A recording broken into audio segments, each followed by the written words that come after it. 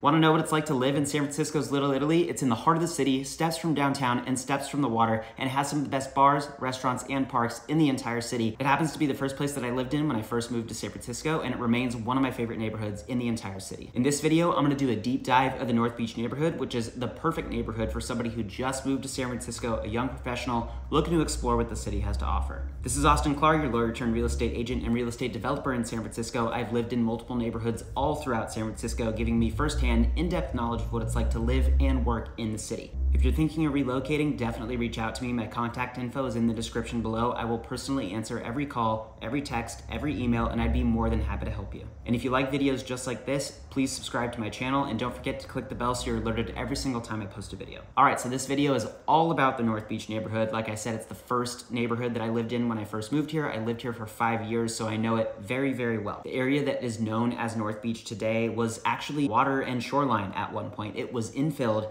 in the late 19th century, late 1800s, and all the fishing docks and wharves, everything that you see by the water was added, after it was infilled. It sits on the northeast end of San Francisco. It starts in Jackson Square, which is near downtown San Francisco, and it kind of zigzags northwest to Bay Street, which is just a couple blocks from the Bay. It is right next to Chinatown, right next to the financial district, right next to Russian Hill. So you really do get, a good mix of what North Beach has to offer, but also, what a lot of these culturally rich bar and restaurant heavy areas neighboring it have to offer as well. The neighborhood still retains its Italian character, from the population that, originally lived there, and a lot of the Italian population still lives there today, but there are, a ton of the cafes, bakeries, bars, restaurants, very heavily Italian influenced, Italian themed. It is mainly young professionals that live there. It's a lot of multi-unit buildings. There aren't really a lot of single-family homes there. It is a pretty healthy mix of both single young professionals and families, but it does lean more heavily toward, single young professionals, just given all the things there is to do in that area. That said, there are a lot of aspects of the area that make it very family-friendly. First and foremost, it is very, very walkable. The North Beach neighborhood is largely flat as you head toward the water, but there are some minor hills as you get further east, closer to, Coit Tower and Telegraph Hill, and closer to Russian Hill on the west. North Beach sort of sits in between, those two hills, kind of in a valley of its own. The area is not known as Little Italy just because of the significant, Italian population that lives there. It is also very Italian influenced from a cultural perspective, bars, cafes, restaurants, and just Italian heritage, throughout the area. Some of my favorite restaurants in the area, Original Joe's and North Beach Restaurant, both, kind of old school, classic Italian, very sceney spots in this part of town. Tony's Pizza is my go-to pizza spot. It is my favorite pizza spot, not just in San Francisco, but ever. They have a ton of different kinds of ovens that make a ton of different kinds of pizzas, wood burning, coal burning, a ton of different kinds of pizzas. It's incredible. They also have a slice house next door where you can get, just slices to go, or, anything that's on the main Tony's menu, you can get from the slice house to go as well. A close second to Tony's is Golden Boy Pizza, which is around the corner. It's open a lot later, 1, 2 o'clock in the morning. Pretty much the only time I've ever been there is like after a night out at the bars. That's when most people go there. It's a cash only place. They have square slices. It is awesome. My favorite deli in the entire city, Molinari's, is old school, Italian deli in North Beach on Columbus Avenue. They've got, fresh made pasta daily. They've got, chicken parm, eggplant parm, some of the best sandwiches in the city. And it's also an Italian grocery store. So if you want to, cook something at home, you can go there to get, all these amazing ingredients, amazing bread, pasta salads, dried pasta, fresh pasta, sauces, oils. They've got everything. Liguria Bakery is also one of the most famous bakeries in the city. They are most well known for their focaccia bread. They're only open a couple hours a day, and they always, always, always sell out of their bread, so you gotta get there early if you're looking to get it. Beyond the restaurants that I talked about, there are a ton of other things to do. Washington Square Park is one of my favorite parks in the city. It was established in 1847 and is actually one of the city's first parks. The park is bordered by sidewalks, cafes, and restaurants like, Mama's, which is a great brunch restaurant, Park Tavern, a great brunch and dinner restaurant. Liguria Bakery is there, Tony's is there. It gets great sunlight all day. It's just a few blocks from the water. It's right next to Columbus Street. So, all the restaurants that I just talked about, you can order food to go from there and, enjoy them in the park. They do, outdoor movies in the park.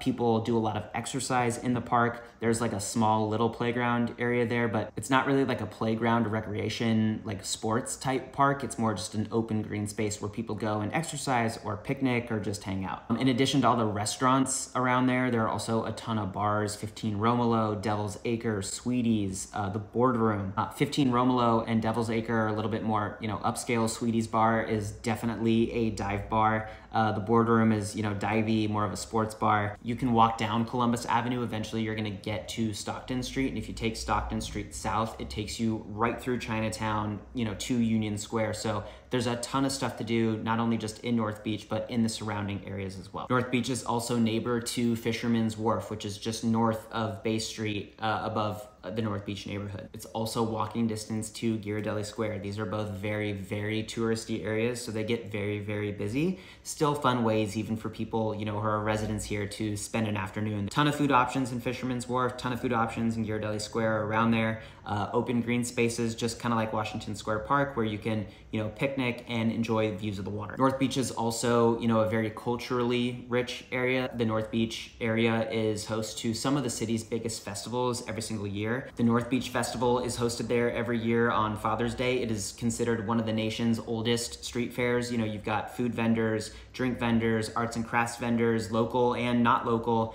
You get live music. A lot of people will get food there, drinks there, and just go enjoy them in the nearby Washington Square Park. You also have the Italian Heritage Parade, which is the longest continuously running Italian heritage event in the country. The parade runs from Fisherman's Wharf through the North Beach neighborhood and ends at Washington Square Park. You can also catch a cable car. Believe it or not, that's not just a thing that tourists do.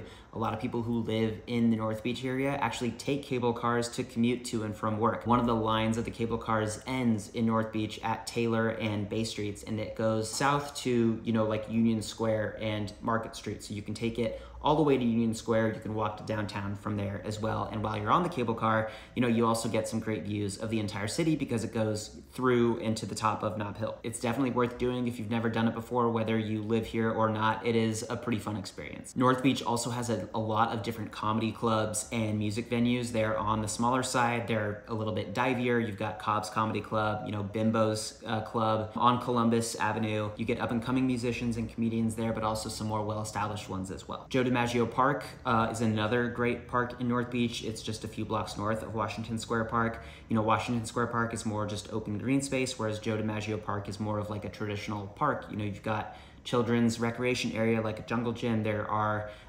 basketball courts, tennis courts, racquetball area. The library is there. There's an indoor swimming pool. It used to be kind of run down, but they did a massive renovation to the entire park, so it's actually very, very nice. The City Lights bookstore, which is a historic landmark in San Francisco, was established in North Beach in the 1950s.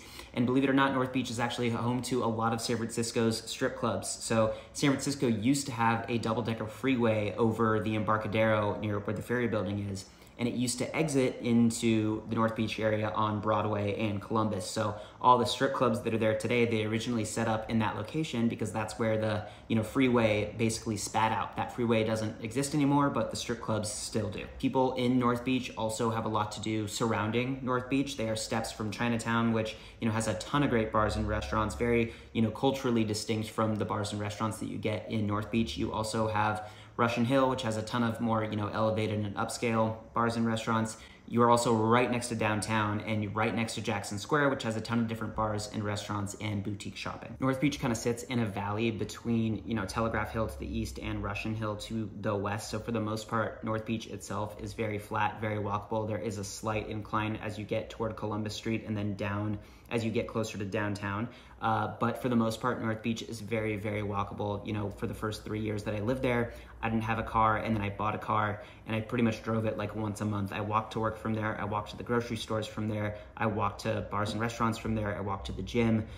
You really don't need a car there. It is super, super walkable. So how much does it cost to live in North Beach? There aren't really a lot of single family homes there, like I mentioned, but there were 2 that sold in 2022 for an average of $1.7 million. For comparison's sake, all of San Francisco, the average single family home in 2022 was $2.2 million. So it's a little cheaper than the average single family home. Condos is a different story. Average was about $1.6 million compared to $1.4 million for all of San Francisco. And as far as rent is concerned, average 2-bedroom there will run you between $4,000 and $5,000. It definitely gets more expensive than that, to the extent that, you know, you have water views, and, you know, if the apartment is like brand new with brand new finishes, I've seen places go for $8,000, $9,000, $10,000 a month for 2 and 3 bedrooms there. But for the most part, you can definitely find stuff in the $4,000 to $5,000 range. That's the scoop on the North Beach neighborhood. It still, to this day, is one of my favorite neighborhoods in the city. And if you're thinking of relocating there and you're a little bit younger and you want to see, you know, kind of what the city has to offer, it is definitely worth exploring. And if you are thinking of relocating and want more information, definitely reach out to me. My contact information is in the description below. I will personally answer every call, every email, every text, and I'd be more than happy to help you. And if you like videos just like this, please subscribe to my channel, and don't forget to click the bell so you're alerted every single time I post a video.